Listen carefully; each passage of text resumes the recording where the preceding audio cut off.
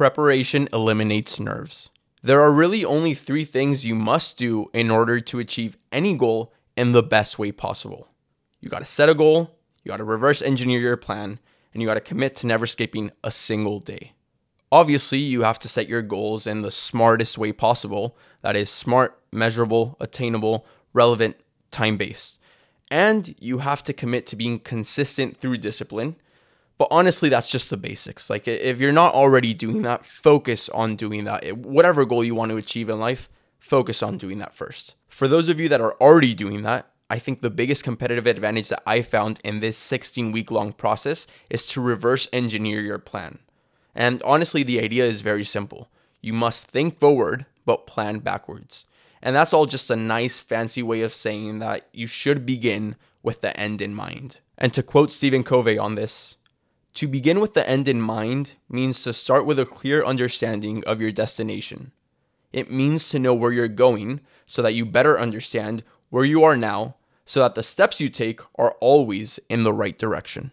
So by doing this, by thinking, all right, my very first marathon, I want to go sub 3, I started to come up with proper routines and a training plan to ensure success come race day, to ensure that I would achieve my goal. So I had to come up with the best plan and the best routines so that it would become a habit. And by the time I got to race day, it just felt like any other day. And obviously the training plan is extremely important. I was running 6 days a week and lifting 6 days a week. And I was rotating my runs with my tempo runs and my interval runs and my long runs. And I was lifting on a push, pull, leg, split, and all these different types of things.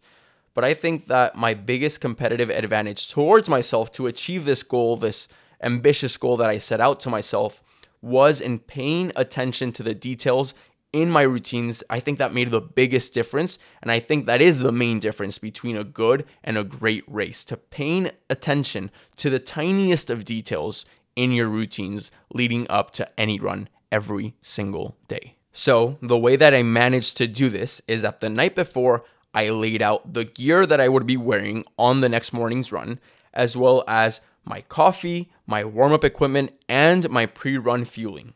And I did this every single time, and I got my warm-up, my bowel movement, and my fueling routine down to the literal minute.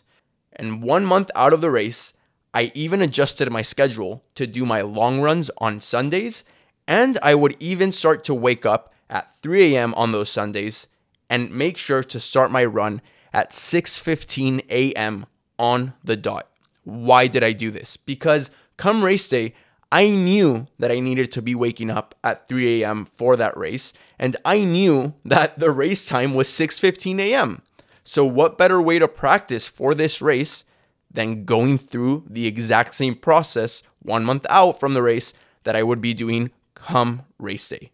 I was so prepared, and it honestly just felt like second nature to me at that point when race day showed up. It felt like any other Sunday because for the past 3 Sundays, I had done the exact same thing and the exact same routine and nothing felt different. Absolutely nothing. Like I said, it all just felt like another Sunday to me. I knew exactly what I had to do and it felt like true second nature to me. There was nothing more I could have done. I controlled my controllables so much that no uncontrollables could get in my way of achieving my goal. It was just another Sunday. Preparation then eliminates nerves.